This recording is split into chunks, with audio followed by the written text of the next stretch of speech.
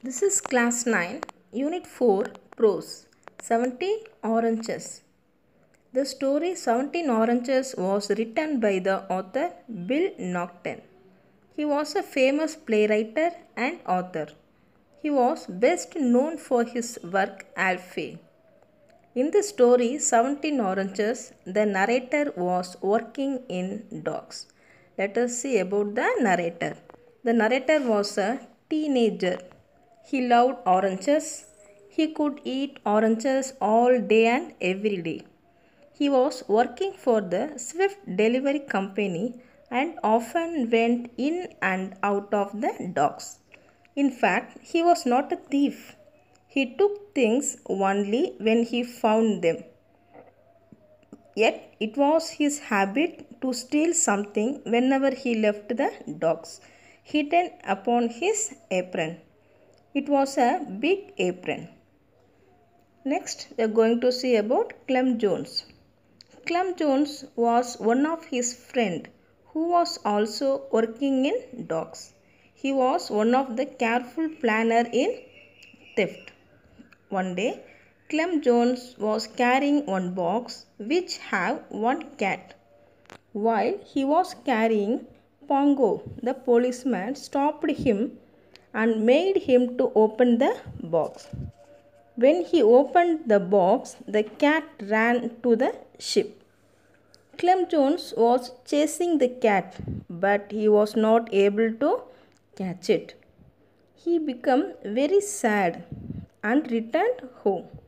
But when he reached, he was very happy. Why? Because he stolen a big piece of Dutch cheese.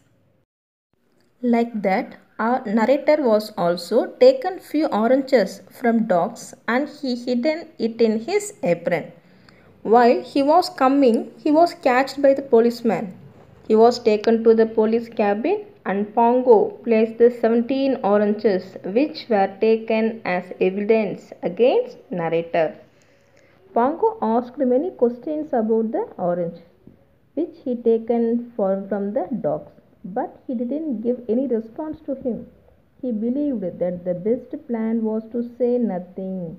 So Pongo became very angry and decided to call another policeman for evidence. The narrator was very much worried. He looked at the walls, at the door, at the 17 oranges, and at the apron with its broken string.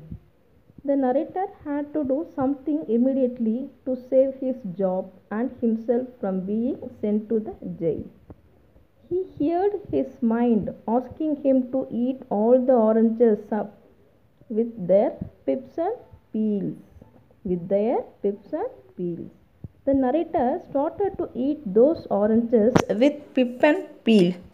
When Pongo came with another policeman, there was no oranges on the table, but there was only the smell of orange. The policeman became angry, but there was no real evidence for theft. So they decided to leave narrator. For a week, the narrator was running to the toilet all the time.